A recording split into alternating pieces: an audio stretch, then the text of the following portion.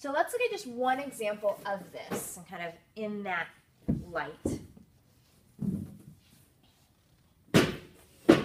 So this says a charge of positive 50 millicoulombs is placed at the origin. What is the magnitude and direction of the electric field at y equals 1 meter? And then if a positive 2 millicoulomb, I guess I should put charge.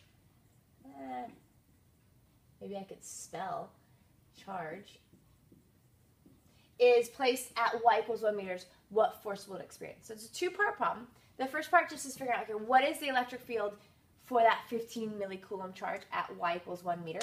So our equation just for an electric field of a charge is kq1 over r squared.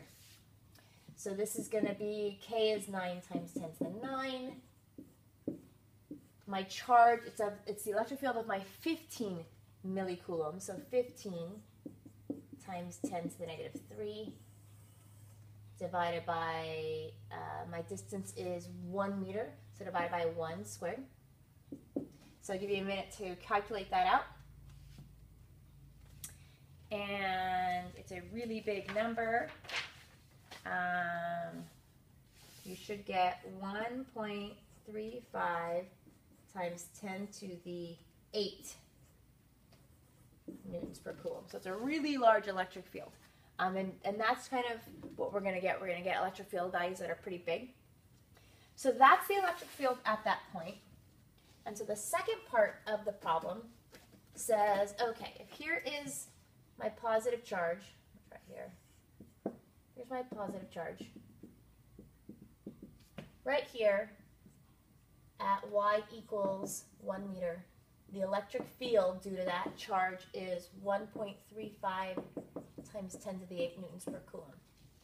And then it says, okay, what if I put a 2 millicoulomb charge here? So what if right here at this point, I put this 2 millicoulomb charge right there? What's going to happen to it? What's the force going to be on it? So if I already know the electrostatic or the electric field, the equation then would be, okay, I already know my electric field due to this charge, and now I'm putting a charge there. So the electrostatic force is just going to be the field that I calculated, 1.35 times 10 to the 8 newtons per coulomb. I don't need to put the unit there. Times the charge I put there. And the charge I put there is 2 millicoulombs. So 2 times 10 to the negative 3.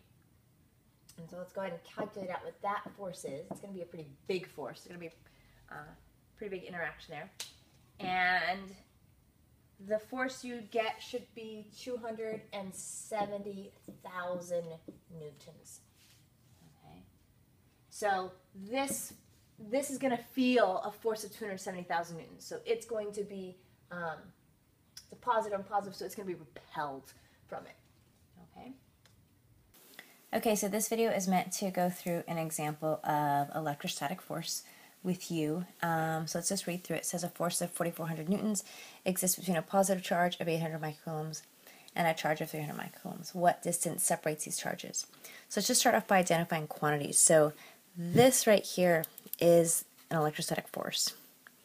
800, a charge of 800 microcoulombs and a charge of 300 microcoulombs. These are the charge values, so this must be Q1 and Q2, and then what distance separates them? I'm looking for a distance. So if I could quantify this and look this at things that I know that my electrostatic force is 4,400 newtons. I know that my Q1 is 800 microcoulombs. So 800 micro, that's times 10 to the negative 6 coulombs. And then Q2 is 300 microcoulombs, so 300 times 10 to the negative 6. And what distance separates these charges? That's what I'm trying to find. So I'm trying to find the R value. Now, I know Coulomb's law. Coulomb's law says that K Q1 Q2 over R squared, and I know that K is always 9 times 10 to the 9 Newton meters squared per Coulomb squared. So I can just go ahead and plug in my quantities, and I have 4,400 equal K, so 9 times 10 to the 9 times Q1, 800 times 10 to the negative 6, and then 300 times 10 to the negative 6. And that's all going to be over r squared.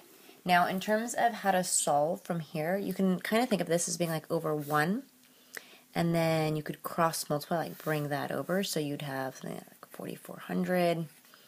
R squared is equal to 9 times 10 to the 9, 800 times 10 to the negative 6, and then 300 times 10 to the negative 6. And then your next step would be to divide both sides by 4,400. Now, when you go to plug this into your calculator, remember you've got these handy dandy calculators, so you can do this all in one step. You could say r squared is equal to 9 times 800 negative 6 times 300 negative 6 divide by 4,400. Now remember, that's what r squared is equal to.